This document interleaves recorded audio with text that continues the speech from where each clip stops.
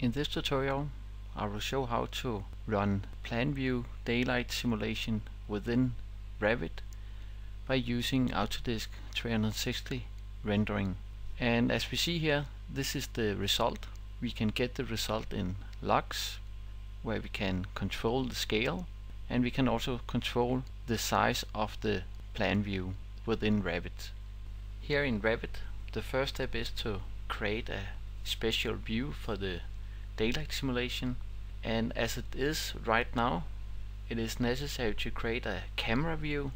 So I will go to View, 3D View, in the drop down menu, select Camera, and this is not that important how it's placed in the first time.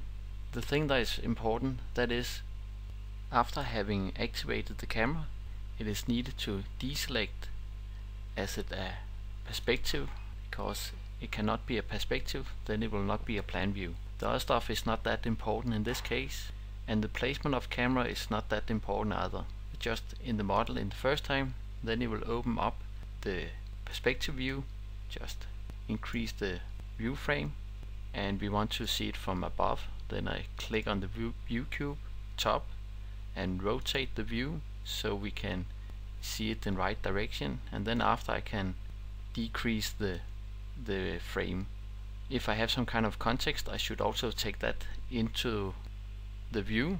So if I have it, I go to VV and turn it on. In this case I have a Mars as a context, and then I can make it even smaller, the frame, just very close to the facade all the way around.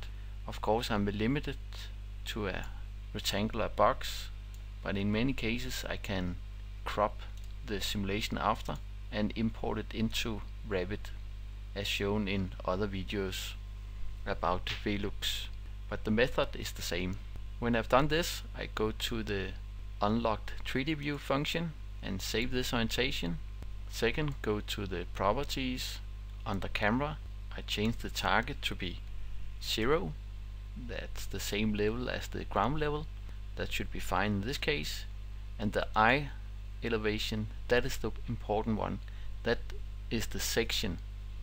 So if I want to do it on level 0, the lowest level, it should be 850, because that is the standard of measuring daylight levels.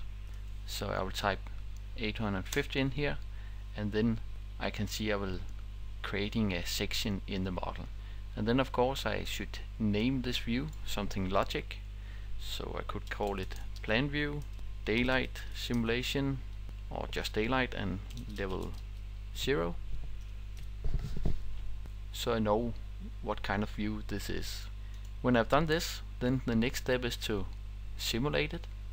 I go to View and I will choose Render in Cloud, where I have this function of Illuminance simulation activated. Next, make sure I have selected the right view. I could have more than just one view selected.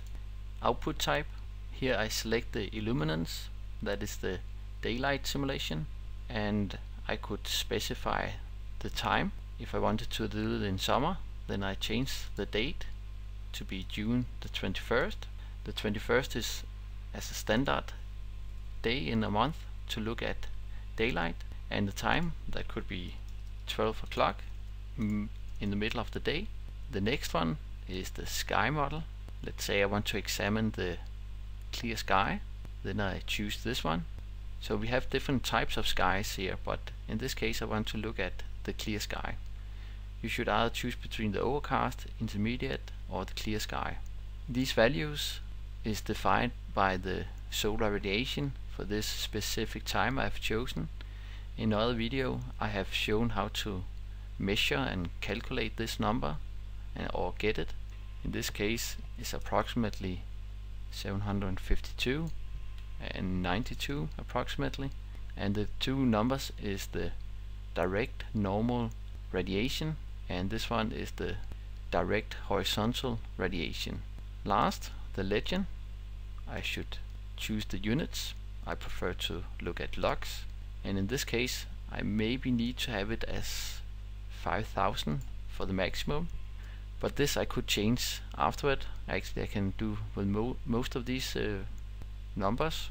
And last, when I've finished all the settings, I can press render, and then this window pops up, and you actually can go on working in your Revit model just by continuing in the background. After a few minutes you will get the result in the cloud. If this window doesn't open, you have to click inside Revit on the view and render gallery, then this web page will open where you can access the different images or renderings you have created for this specific project.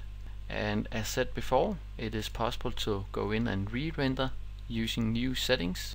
So here I have almost the same settings as before. And if I want to have the simulation as underlay within Revit, then I can download the image and put it in as an underlay. And this is shown in other videos. It's shown for daylight studies from Velux, but the method is totally the same.